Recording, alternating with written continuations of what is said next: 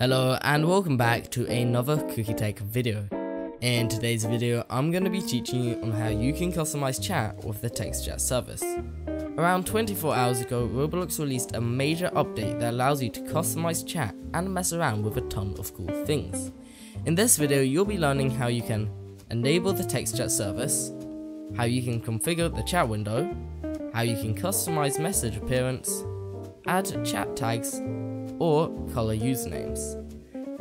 A quick notice, if you prefer to read the text version down below, there will be a link to this in the description. To get started, we'll need to enable the TextChat service. This is an important part of getting the system to work. This part may be a little bit confusing, so make sure you watch carefully. Once you're inside of Roblox Studio, head over to the Models tab.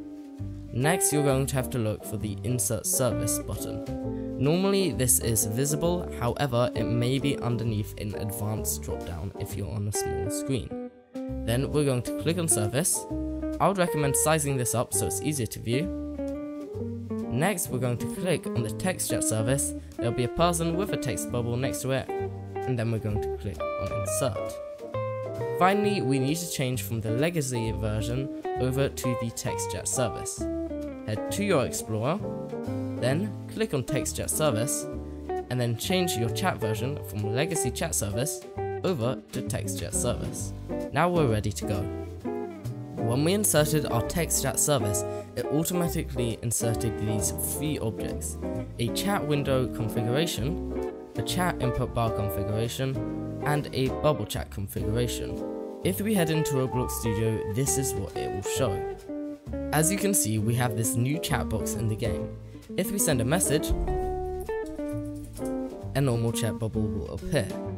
At the moment, this chat window and bar are a little bit ugly, but I'm sure Roblox will change this over time. If we want to hide the chat, we can manually change the enabled property of the chat input. So let's head over to our chat input, and then let's unselect the enabled checkbox. And then if we click play again, you'll see that the chat input bar will no longer be there. When we inserted the TextChat service, Roblox added a bubble chat configuration object. This allows us to customize the bubble chat to our desire. Let's take a look at the properties. First of all, we have a background color. This controls the background color. Let's say we want a dark themed bubble. All we need to do is turn down the darkness of the bubble chat. Now, you may notice there is a tiny issue. You can't read black text on a black background, so we must change the text color. Let's change it from this grey up to this white. Down below we have a couple of behavior properties. I would recommend not changing these unless you know what you're doing. If we head into the game, now we have these cool dark themed chat bubbles. Before, this would have been a lot more complicated, but now all we need to do is join the game. Let's wait for it to load, and whoops, I forgot to enable my chat input bar. So let's head back to Studio, and here let's make sure it's enabled. Then when we click play again, we'll have these once more, these cool grey bubbles. When we're in the game, if we say hi, we now have dark themed bubbles. Personally, I think these look a lot better than the white bubbles, but I'd love to hear your opinion on this down below.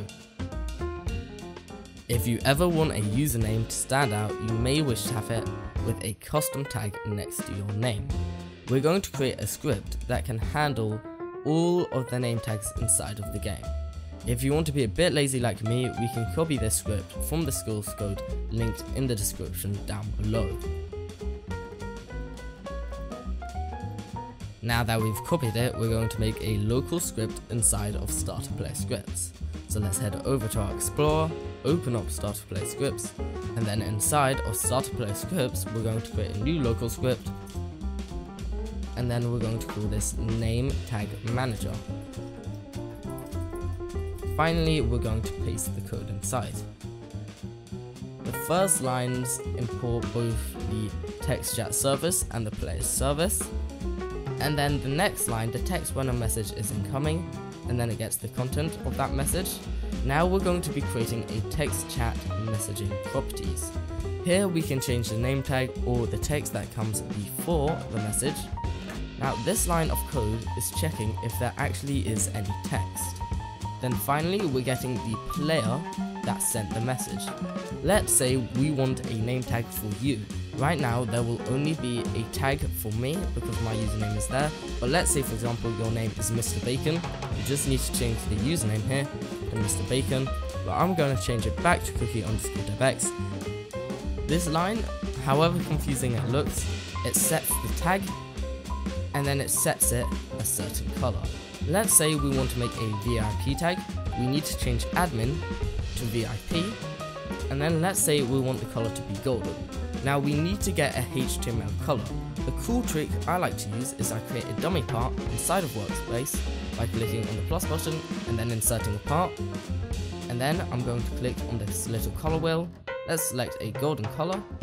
Then let's copy the HTML, right click copy or Ctrl C, OK. You can delete this part if you want to, and then finally we can replace the color with the color we just copied, and as you can see we have the VIP tag here. Let's change it over to very important. Now if we play the message and chat, we should see a name tag next to our name. OK, let's try chatting. And now, great, we have a great tag for inside of your game. Let's say you want to add some pizzazz to your username. Using a similar method to before, you can change the color of your username inside of the tag. If you use the code from before, we can alter this to produce the result we wish to have. We need to change line 10 a little bit. So we're going to completely remove all of this, and then we're going to say string.format. This will allow us to add variables into the text.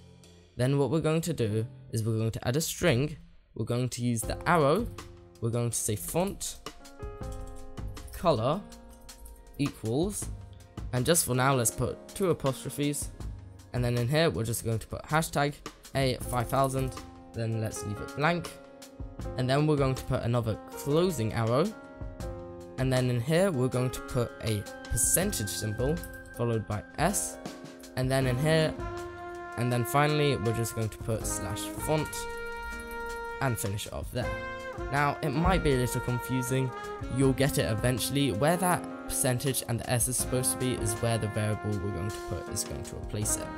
So now we're going to put a comma, and then we're going to say message, and then dot prefix text. Okay, there we go. We can now use this to our advantage. If we want to change our color, once again, let's create a brand new part. Let's set this to be super green. And then if we click on the color wheel, we can copy the HTML. Let's replace it.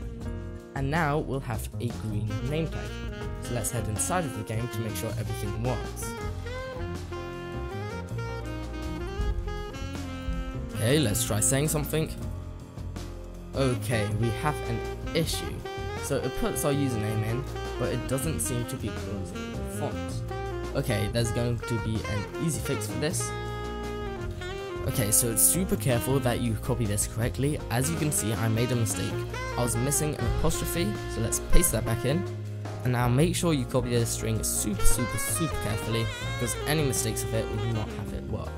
Now, let's try this again. Let's try typing hi, and there you go. We now have these very cool color usernames. I hope you enjoyed today's video. If you have any questions about scripting, or you would love to chat with the community, feel free to head to our forums linked down below. And that's all from me.